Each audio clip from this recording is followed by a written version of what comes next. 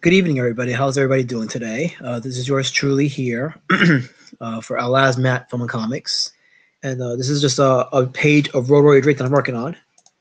I'm just fixing her face because you know I didn't necessarily like it. I'm trying to keep the artwork consistent, but anyway, so this is a video I'm doing in response to the latest. It's the latest video from the comic book cut where he addresses me, doesn't name me, but he addresses me.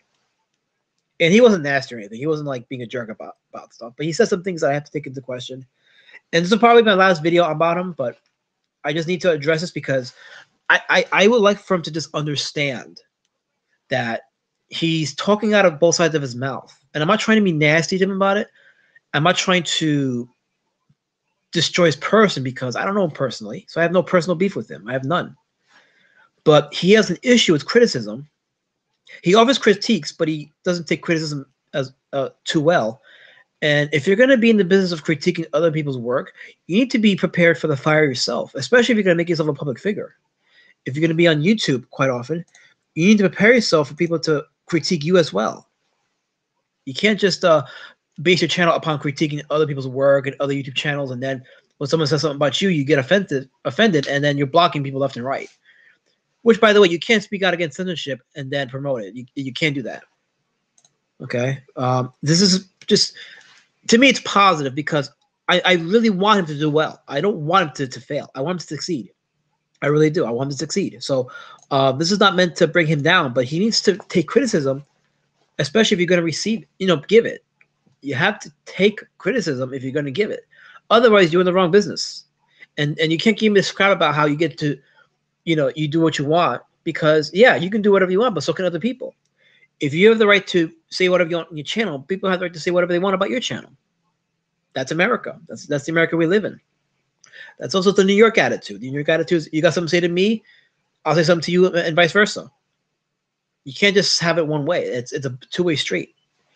But I want to play a couple minutes of the video because I want to address certain points in it. And there's something he says about, and look, before I play the video, he does bring up how one person made a nasty comment about his mother. And if that is true, I don't co-sign with that. I think that when you make comments about people's family, I agree with the comic cut. It is off limits. Mothers, wives, children, those are all off limits. Those are how you say baseless and bush league. That's what it is. It's a bush league move to attack someone's family. And he should have the right to say something about it or defend against it. I had no problem with that. But he's blocking people that just have anything to say about him, period. And including, by the way, that umbrella guy, Tug, which I showed you on my previous video, where Tug himself stated that the comic book cut had him blocked. So he talks about him, but then he blocks him. So it makes no sense. But okay, so I want to play a couple minutes of the video. So this is his latest video, Censorship in the Comic Book Industry, Diversity, Comics, and YouTube. Now I want you to hear these comments, and then I'm going to address each point. Listen to this. And I've said, I said from the very beginning that that this was a great channel. I was saying that probably by the time I got to subscriber number 50, 60, 70, I was saying that this was a great channel. And that the things I was doing here, no other channel was doing. Okay, stop right there. There's nothing wrong with praising your channel. I mean, you have to be confident. I totally understand that. Being confident, if you're not confident about what the work you do, people are going to see into that, and they're not going to be as confident for you. So there's nothing wrong with being confident in your work. However, when you say things like what you're doing on your channel, nobody else has done, again, as I stated in my previous video, you review comic books, so does everyone else. You talk about sports, so does everybody else. You critique other YouTubers, so does everybody else. The only thing that I have not verified yet, and this is probably the only thing you can probably claim, is that I haven't seen other YouTubers shout out new subscribers, which is a good thing. That's a good thing. I do commend you for that. It shows appreciation. So that's a good thing. I totally understand that. But again, you can't tell me that what you're doing, no one else is doing. That's not true. You're not, again, you review comic books. A lot of people do. You talk about sports. A lot of people do. You can't say that. It's not, you know, the one thing that you do bring that different is your personality. Yeah, because that's you. You're you. No one else is you but you. So yeah, that part is true. You know, if you want to say you bring your own spin, that's 100% true, absolutely. But you can't say that your content is unique. It's not that unique, my friend. It's not. And again, you got to know what your strengths are and sell those. Like you have people on you yourself. Like you're gonna be truthful to yourself and honest about yourself and who you are as a person. That's fine. People will resonate with that. But when you go beyond and say, "Oh, I bring unique content," again, you lose people with that because it's just not entirely true. But let me continue on. And now I have to sort of, because I criticize other YouTubers about their mediocre content and their mediocre presentations. Stop right there. Okay. Again, so you're talking about mediocre YouTubers and their mediocre content. So when someone criticizes your work, you get all butthurt. It's like, how can you criticize other people, but then when they criticize you, you get butthurt and you start blocking people left and right? That doesn't make any sense. That makes you out to be a bully. You're just as bad as the comic book pros. Like they can dish, but they can't take it. Like you have to expect blowback. If you're gonna start attacking other channels as mediocre and other channels as losers, you can't just be all offended and butthurt when someone calls you out on it and says, what about your channel and about your stuff? You can't do that. If you go into attack, you're gonna be attacked. And I don't think what I'm doing is attacking you. I'm offering you some criticism, my friend. I'm telling you what you should and shouldn't be doing so that you can build a healthier lifespan on YouTube. You know, you have 800 subscribers, but your view count is below what it should be based on that number. I'm just saying, but let me continue on. There's more than one YouTuber, okay, that I was talking about 4 or 5 of them.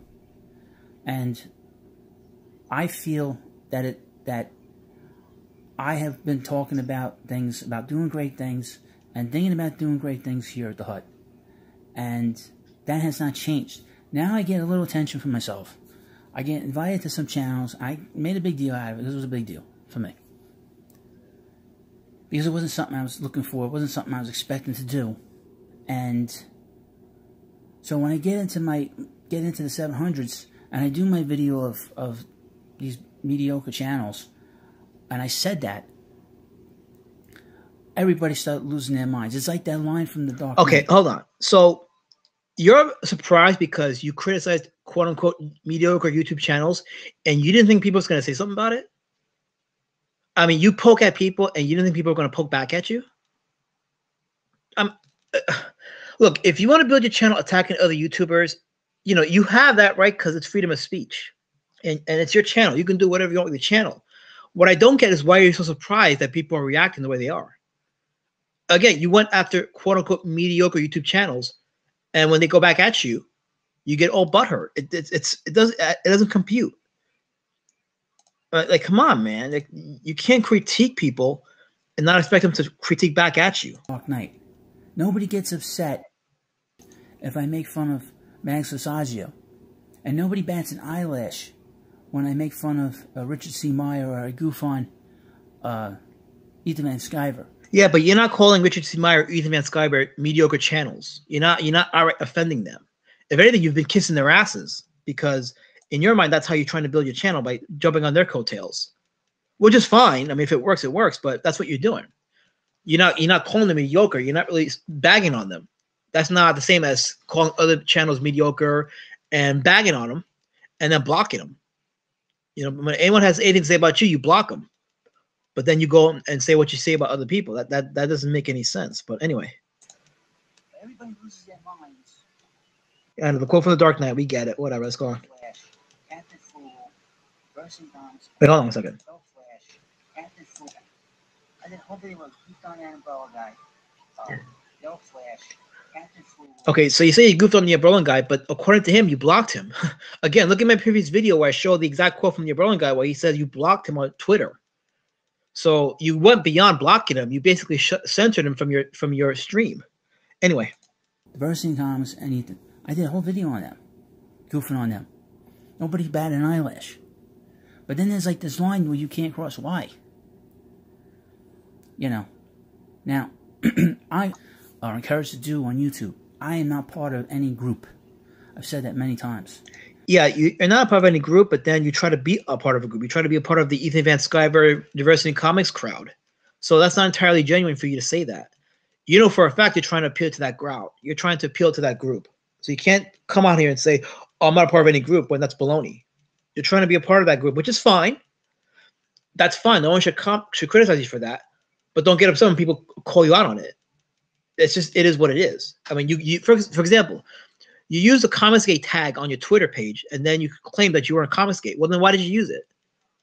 Why would you use Comicsgate as a hashtag if you weren't Comicsgate? Unless you were trying to court the Comicsgate crowd, which in essence meant you were trying to be a part of the crowd. Again, as people, as human beings, we are relational. You know, no one is really an island unto themselves. So it's natural to say you want to be part of a specific crowd, especially one that caters to you or one that you find some kind of kinship with. That's normal. That's natural. That's part of human nature.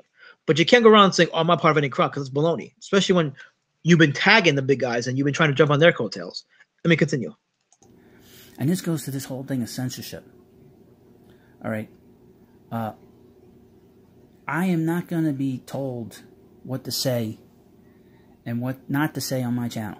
Nobody's telling you what to say, what not to say on your channel. They're offering you advice. You obviously have the final call on what you can and cannot say. But the problem is that you're telling people they can't say anything about your channel, period. So in other ways, you're basically offering your version of censorship, and you're telling people what they can and cannot say. So it's like you're talking out both sides of your mouth. You want the right to say what you want to say, but then you want to take away that right from other people, especially when you block them. It's like you don't want to hear what people have to say. So instead, you block them, but then you cry because you feel like you're not allowed to say what you want to say on your channel. Again, you have the right to say whatever you want to say on your channel, but don't get upset when people have something to say about it too. It's like you can't. It's a free society, and people have the right to say what they want to say. Anyway, and I'm not gonna. I do not in any way. And what did they and how do they have the right to tell people what to do and not what to do? And this goes through a good portion of our society. And, let me fast forward a little bit. And of course, I always say you don't have to watch my channel, which means okay, stop. So he's going with that argument that if you don't like it, you don't have to watch it. You know who says that? You know who says that? The comic book pros. If you don't like what I make, don't buy it. How many times have I heard that on Twitter? If you don't like our material, don't buy it. How many times has Marvel said, if you don't like it, don't buy it? How many times has Lucasfilm said, you don't like our Star Wars films, don't watch it? It's the same tactic. It's like, if you don't like what I do, I'm above your criticism, don't look at it, don't watch it. But then it's like, you know what? Your channel is based on reviewing other people's work. You critique other people's work, but then when they critique your work, you get all upset about it. It's like, if you don't like comic books, don't buy it. Or if you don't like certain comic books, don't review it. If you adhere to that philosophy, you wouldn't have a YouTube channel. You would be doing probably sports only. So you can't say that you can't use that as an argument that, oh, if you don't like my channel, don't watch it. Because you know what? Number one, people have the right to watch whatever they want to watch. And B, just like you review comic books that are of interest to you, positive or negative, people have the right to review your channel or your videos, positive or negative. It's the same right that you have. So you can't go and say that, oh, they don't have the right. They have as much right as you do. Anyway. Which means who gives people the right to hear what they want to hear? What they want to hear and what they don't want to hear.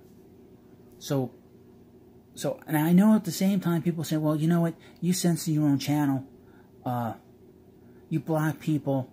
You delete comments. Okay, this is the part where he talks about the comment about his mother, which, again, no one has the right to attack your family. I totally agree with that. I'm 100% with you on that one, Comic Book Cut. You don't have to endure that. I totally get that. But not everybody that says anything about your channel has something to say about your mom or anything like that either. And you're blocking people who don't have those negative comments. They just have anything to say against you. Even if it's constructive criticism, you have a major issue with it and you block them. So it's not just nasty, uncalled for comments like about your mom. It's just anybody that has anything to say about your person, about how you approach people and how you critique other people and how arrogant you are. But anyway, it shouldn't have been a situation where I may have to be a bad guy. And then there's a video saying I need humility. That's me. Have somebody say something bad about your mother and see if you have any humility after that. Okay, but explain why you blocked the umbrella guy. He didn't say anything bad about your mom. So explain that. And explain why you blocked me on Twitter. Yeah, because you blocked me on Twitter. Explain that. I didn't say anything bad about your mother. So explain that. So that's not an excuse. That's to me, that's a kind of like a bush league retort just for using it as an excuse to block people. Not everybody has anything to say about your mom, but you still block people. So that doesn't make it. That to me is not an excuse. But anyway. After that, I need humility. Dude, we all need your humility. Okay, listen. We are all capable of falling. When you build your empire, your business, whatever, stomping on other people. Some people have done it and have succeeded for a short term, but eventually they go down hard. Okay, they go down hard. What you're not understanding is you're not going to have a long lifespan on YouTube because of your attitude, of the way you just bring other people down, the way you critique other people, and then you refuse critique from other people. It's like you dish, but you can't take it. People see right through that, and they're going to have something to say about it, and then you're going to just like continue to block people, continue to diminish your fan base or diminish your consumership, because a lot of those people are potential consumers.